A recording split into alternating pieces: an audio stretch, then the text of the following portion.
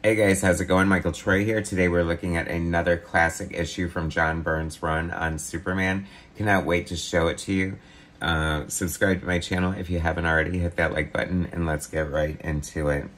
I love this cover. I think this cover is so cool. Penciled in ink by John Byrne. Very evocative of like a nod to like sort of an old school kind of Superman story. Although I guess at this point, since this came out in November of 1987, which I almost just collapsed saying that out loud, but I suppose this is a classic Superman story. It's funny, when I think of like vintage Superman, I think of, you know, like Kurt Swan and, gosh, who else? I don't even know. Never really read Superman religiously or regularly before John Byrne's run. John Byrne is the be-all, end-all for me. I love his run. Totally classic.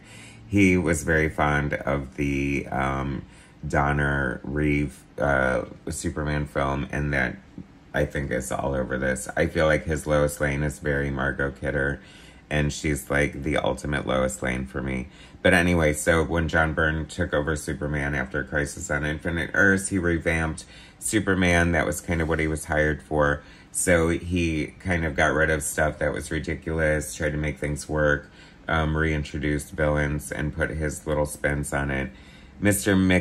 Mxyzptlk. Okay, so I read in an interview once with Byrne, he thinks it's pronounced Mxyzptlk, like very like literally, and I feel like it's Mxyzptlk. Like everyone's always said Mxyzptlk, so I'm gonna go with Mxyzptlk. This is a fun cover. I kind of like how it has like this box here and there kind of bursting out of it. Byrne every once in a while does like sort of collage, like Xerox kind of art, and I feel like he did this with the cityscape in the back. You know, nobody draws a better cityscape than Byrne, but he would implement that from time to time. I feel a little bit of a nod to some of the Xerox art collage stuff that Jack Kirby would do. Now, this is interesting. I have to say, this is fantastic. I love this opening page for so many reasons. Superman, the name of the game. Superman issue 11, by the way. Story and pencils, John Byrne. Inks, Karl Kesel. Tom Ziocco coloring, and John Costanzo lettering. Mike Carlin, editor. So this is Mxyzptlk showing up at the Daily Planet. A lot of Byrne stories, I feel like, opened in the Daily Planet. This guy looks like he has to be based on somebody. Love the mohawk. You know, that's like, I feel like we seldom, if never, got John Byrne drawing the Mohawk Storm, so I'll kind of take that. But this looks just like the Beyonder from Marvel Superhero Secret Wars Part 2, with his white suit and his like sort of mullet Jerry curl. Anyway, I love it. I think it's so good. And let's let's give praise to Karl Kesel's inks and John Byrne. I think Karl Kesel is probably one of the best inkers for John Byrne. You know, right alongside like a Terry Austin. I mean, I feel like Byrne has had, you know, a mixed bag when it's come to inkers. You know, he's worked a lot with inkers who are very heavy-handed, intentionally so, like Klaus Janson on Wolverine and Tom Palmer on Starbrand. Tom Palmer on Hidden Years was a little different because Byrne was doing more finished pencils there, and I really love the art there. I feel like somebody like Karl Kesel and Terry Austin brings a more polished look to John Byrne's art. Cat Grant, Clark Kent. I mean, I love John Byrne's Clark Kent. I love that he draws hair on his arm and his chest. Remember that. I mean, could you imagine the editorial on that? Does Superman have chest hair? Well, I don't know. I don't see why he shouldn't, you know. Let's be body hair positive, okay? I mean, look at that monkey. Or gorilla, rather. I'm sorry. I'm not, what's her name? You know, Gorillas in the Mist. Diane Fossey. Is that right? No, all I can think of is Bob Fosse. Anyway, see what I mean, like, about John Byrne being able to draw, like, the most gorgeous cityscapes. Like, look how epic that is. I will take that over a Xerox of, and I feel like that's kind of what's being lost in modern art with, like, Procreate and stuff.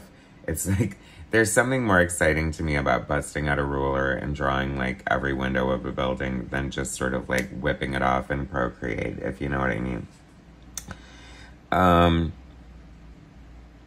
It's funny, like the techniques of storytelling, you know, every panel has backgrounds in here, even this one with buildings, but the details of the building are not filled in, because you do kind of have to break up the page in certain ways, and these are visual tricks and cues, which just make comic books all the more magical as far as storytelling and just sort of the, you know, I don't know, almost cinematic things you can do with it.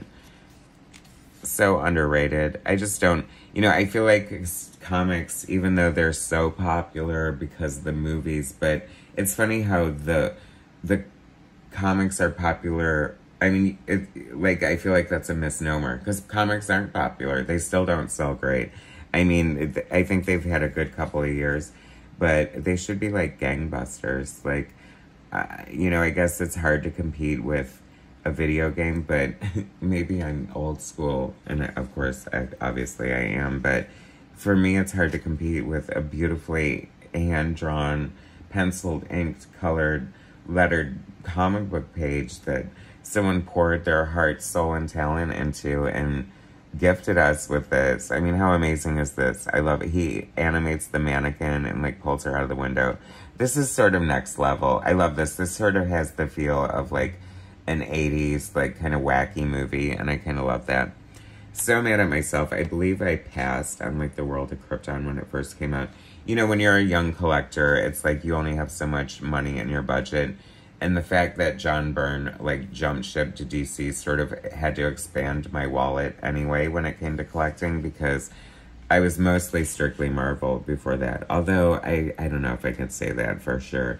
I think Crisis definitely helped. I don't know, but I love the Titans and the Batman and the Outsiders and Infinity Inc. all before Crisis or during Crisis. I don't remember. It's been a long time, guys. Mackie. Comic book artists are always putting in, you know, Howard Mackie references to their friends and other people in the industry. This is kind of hilarious how many pages were like 12 pages into it, and Mxyzptlk hasn't revealed himself, or has he revealed himself up until this point? That's kind of crazy to go that far, but I guess he hasn't up until this point. He's the Beyonder. Hilarious. So boink, and now he's Mxyzptlk, and he is looking crazy. I mean, I don't even know if how crazy I am about this version of this character. Like, it's so hard. He's impish, skinny, little, and like with a weird, crazy hairdo. I don't know, but it's fun. Oh my god, hilarious. Fat Superman, bald Superman, just strange with a big head. And Alfred E. Newman. He should have said or mad. That would have been better, because, you know, mad is like the English word for crazy. So, and John Byrne was born in England, I think. So that would have been a good nod to that. Anyway, old Superman. You know, all the socially unacceptable things here.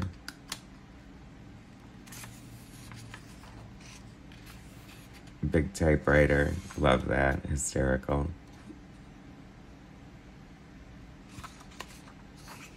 Blowing smoke rings. Well, I would have to think that Mxyzptlk was probably like the biggest pothead on the planet. Now that is freaking epic. Look at that.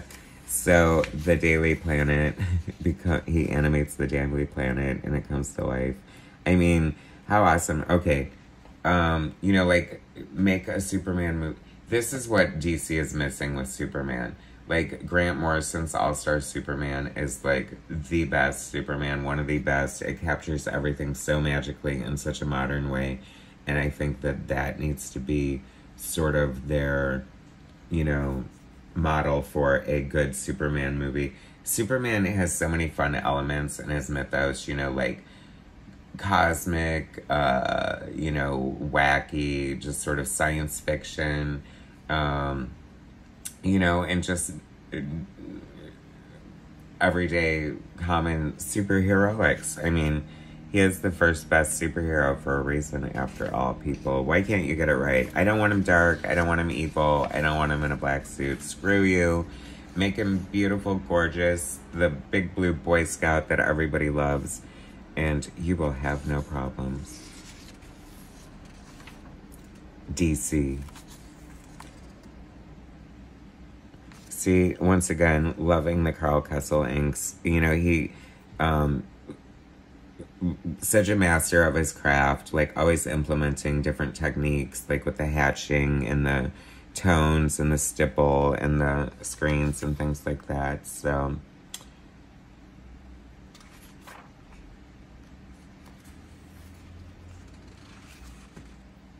and once again, Cat Grant. Totally love Cat Grant. See, like, the little detail in this panel of this unhoused person sitting there eating a baguette that is always in every single grocery bag, in every single movie, and every single comic book. I mean, it literally is just a decoration. Anyway, another frickin' classic issue from John Byrne's run on Superman. How great is that? Introducing Mxyzptlk or Mxyzptlk. Either way, what do you think? Leave in the comments.